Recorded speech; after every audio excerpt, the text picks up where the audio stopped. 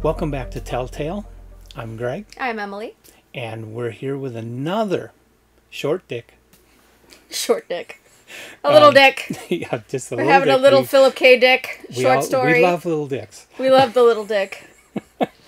And I love the jokes we can make about Philip K. Dick just they because just of his never name. stop. It's just you just walk right into it with a name like that. Mm-hmm. Anyway. So anyway, this is another short story. And this one is a short story, not a novelette. Mm-hmm. And we're still stuck in May of 1953. He published a lot of stories in May and a lot of stories in June of 1953. He must have spent all winter just writing the shit out of stuff and then just pounding it out in publication that following summer.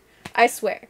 Or maybe he had all this stuff written over the past 4 years. Yeah, you never know. And then all of a sudden he just found people that were willing to publish it. I'm popular enough just now. All got published just all deal at them once. out. Throw them out like It's candy. interesting. But anyway, the checks must have been nice for those 2 months. Yeah, seriously. So we're talking about a story he published in the magazine Science Fiction Quarterly in May of 1953 called The World She Wanted. I had a lot of feelings about this story. I had a lot of feelings. And this one I'm finally not. This one was in We Can Remember It For You Wholesale, another Philip K. Dick collection. We Can Remember It For You Wholesale and Other Classic Stories by Philip K. Dick. But it's also available online, PDFs. Just do a search, you'll find this Google for free. Google. So, I'll do the synopsis and then we can get into it. The basic story here is a woman walks into a man's life and tells him he is living in her world, that everyone has their own world, the way they really want it to be, and this world is hers. That's the basic plot of this story. Want to elaborate on that? Yeah, so the audacity. The Lion, the Witch, and the audacity of this bitch, right? This was kind of a frustrating read for me. But it was also kind of funny. So it takes, the concept of that... Who was it that wrote Candide? Tolstoy? Voltaire. I knew it was one of those. Couldn't remember. But Voltaire's concept of this is the best of all possible worlds. And in this case, this is the best of all possible worlds for her.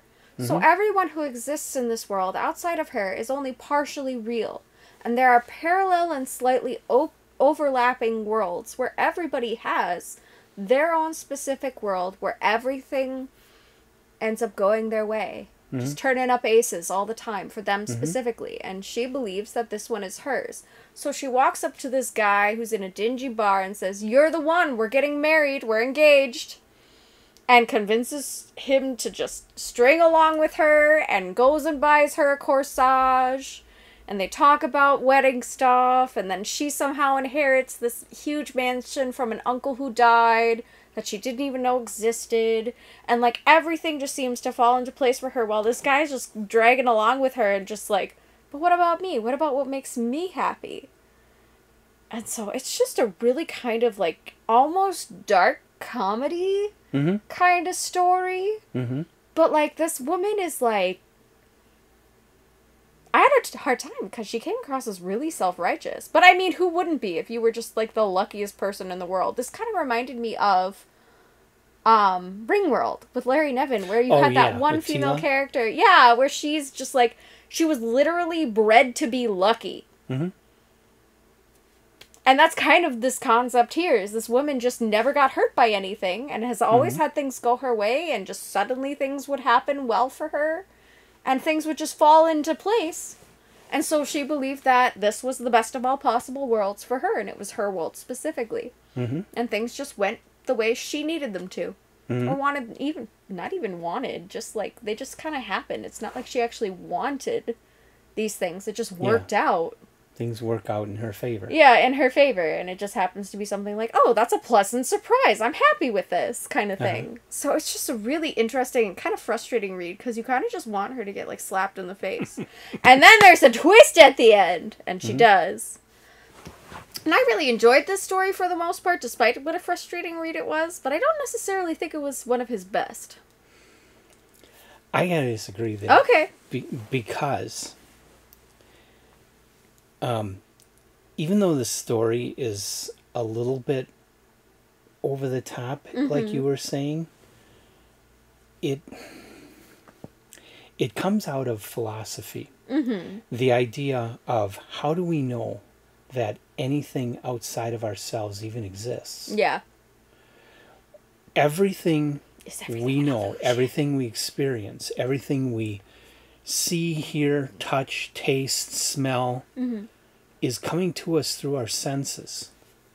And how do we trust those? What if our senses are wrong?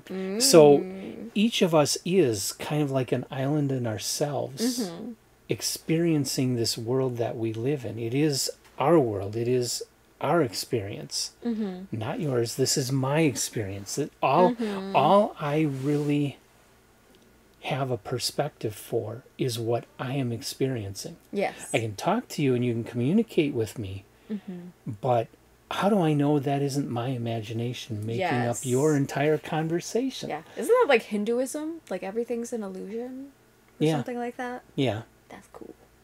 And existentialism, Yes. where we only know that ourselves exist, and maybe even that doesn't exist. Yeah. Even we How do don't we know? exist. How do we know we're not just a dream in some other god's mind, or if we're Oh, real at what all? was the title of the What is book I real? saw today?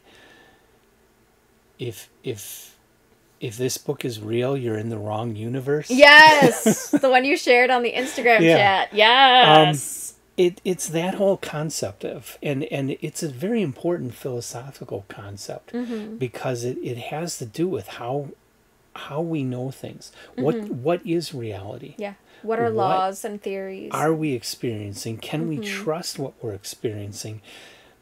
Is the rest of the world really there? And is it this way or that way? And Philip Dick had this concept that there was this multiplicity of universes coexisting. And in particular, he would later on use that in books like The Man in the High Castle, where he imagined this alternate world of America where the Nazis and Japanese won Ended up World War II and divided winning. up the Yep. United States. And These alternate universe. and there's this writer writing a book about our world where we won. And he's constantly playing with those realities, and he really did think that was real. Flow My Tears, the Policeman said, is based on a dream he had where this woman comes to his door. And then he said, in reality, this woman came to his door. And he thought that what was happening is this alternate world was entering into his world. And that this was, he really believed this. He really believed this was true. Yeah. And he based his novels after that on it. And he started seeing how what he thinks was his real world experience was actually based upon his earlier novels. He actually already wrote about these experiences, but with slight changes in his earlier work. Stories like this one. Yeah. A lot of people do that too with the experience of deja vu, where they believe it's something that's in alignment with another universe, where they're like experiencing it again, or at a similar timeline where the timelines are aligning and things like that. But as we move forward through his fiction, the things that we're seeing in this story are going to become even more important to his fiction. It's going to be a major theme, and this is, again, one of those beginning stories where these themes are starting to take shape in his literature. Yeah. I think for me, like, the reason I didn't think of it that deeply is because I was so caught up in, like, the perception of narcissism in the female character. And that was super frustrating to me. But that's the whole thing I think he's trying to get at is she really being narcissistic? Or is it real? Is it really happening for her? Like, is this true? really her world? Is it really And then there's her a world? twist! You know, am I just a figment of your world? I'm a pigment of my infatuation. I don't know. I don't know what I am. And that, there's a whole branch of philosophy that's all goes down that rabbit hole of thinking about all those things. Yes. And Philip Dick followed that through much of his fiction after this story. Interesting. Yeah, I didn't think of it that deeply. I was just more wrapped up in like, wow, this woman's toxic. How dare she? What a bitch. But if he was the same way, I'd be like, yeah, what a douchebag. He's a toxic asshole. I would have just been angry and frustrated. But I think, too, like, I've met people like that in my reality where everything just seems to happen for them. Mm-hmm. And they don't seem to experience hardship. And then it's like, they just make you mad because it's like, I'd like a break every once in a while. Mm-hmm. But yeah, I think that's why I was so wrapped up. And I didn't necessarily think of it as philosophically. I mean, I did sort of, because I made the relationship between that and Candide, which was also a great read. Yeah. Everybody should read Candide. Mm-hmm. Wonderful dark comedy. We should do a video on it one of these days. Yes, we should. Also, if you can see one of the play productions, stage productions of it. Musical by Leonard Bernstein. Hilarious. Mm-hmm. Had the pleasure of seeing that one in Chicago. It's pretty great. Okay. Loved it.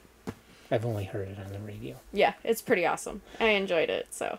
But yeah, it's, so I did kind of get the philosophy of it, but I think I was just so frustrated by the toxicity, because it's like, narcissist, how self-righteous. Which only goes to prove, it all depends on what perspective you approach a story with. Yes.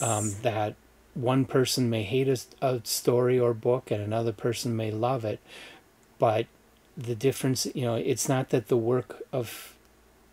book itself is good or bad. Mm-hmm. It's that different people are going to approach it in different ways and get different things out of it. Mm-hmm. You can have two people that both love a book, but both see it from a different perspective and get something different out of it. That's the great thing about literature. Mm-hmm. And is it at all real? We don't know. None of it's real. None of this is real. It's all just a dream. We'll just wake up dead one day. It's all fine. Anyway. You don't wake up dead. Just laugh. Okay. It's absurd humor. Just enjoy it. Okay. You're like, no. So, well, that's all I got. Yeah, that's kind of all I have, too. I think it's a great story. Yeah, I enjoyed it, for sure, but I also had that, like, inner conflict of frustration, so. I also didn't like the way the female was portrayed. No, but, like I say, if you're looking at her, it as just a story and looking at her personality, she does come across kind of narcissistic. But on the other hand, what if she's right?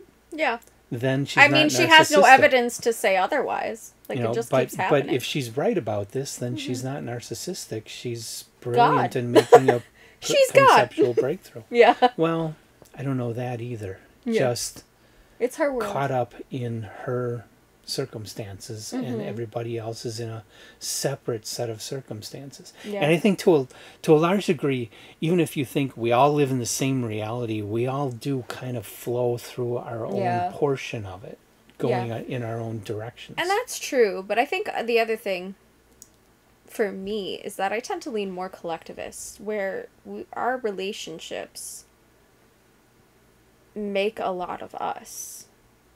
Like, we are very there's pieces of other people in us for different reasons. Like, there are phrases that I picked up from friends, and there's, like, thoughts that I've developed over time because someone else inspired that in me. I see that humanity is far more interconnected, and I think that's why it rubs me the wrong way, is because it is so individualist. And that's so outside of the way I think, because I realize that the world is a network of people, and that makes a lot of people significant to each other just because of the way relationships are. And I'm kind of the opposite of that. I do realize that none of us would be here if we didn't act as a society. But on the other hand, my whole life I've felt kind of separated out from everything and on my own, and kind of disconnected from things. So I do have more of a perception of my world and these people around me being kind of separate from my life. Yeah. And I think I know a lot of